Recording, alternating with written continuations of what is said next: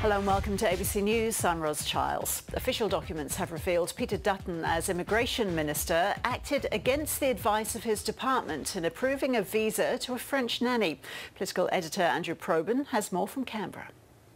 This is the case of the Home Affairs Minister, the au pair and the AFL boss. Now, I think before we go into this drop of documents that's turned up in Labor's hands, a series of emails that's quite lengthy, perhaps we should explain what this is all about, and if viewers might be able to recall that this is the case of Alexandra Duell, who was wanting to work as an au pair for the McLaughlin family in Adelaide, Callum and Skye McLaughlin. Now, she turned up on an Emirates flight at Adelaide Airport late October 2015, and Border Force officials believed that she was going to be breaching her visa, and that is that she shouldn't be working. Now, they did interview her and she admitted that she was going to work voluntarily for Callum and Skye McLaughlin.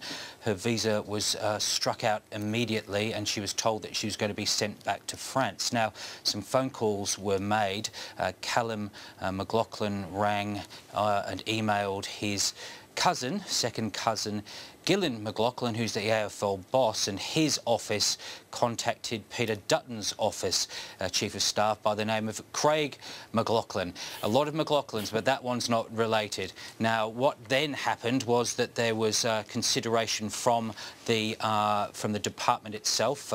Briefs were sought from the department, and we now know that very high-level officials, Border Force officials, in fact, Assistant Commissioner for Strategic Border Command, Clive Murray, advised that Ms Duell had been previously counselled in May 2015 about breaching her visa conditions, that there might be some financial liability for the department if she was allowed to stay, and that the department would provide to the Minister some detail that does not support the Minister intervening. Now, despite that, we had a situation that we discovered where Ms Duell was allowed to stay. Some documents were got to Peter Dutton by about at least 9:30, or no later than 9:30 p.m. that night, because he was about to fly out to the Middle East, and she was allowed to stay. So Labor is saying, well, you know, are there any links to political donations here?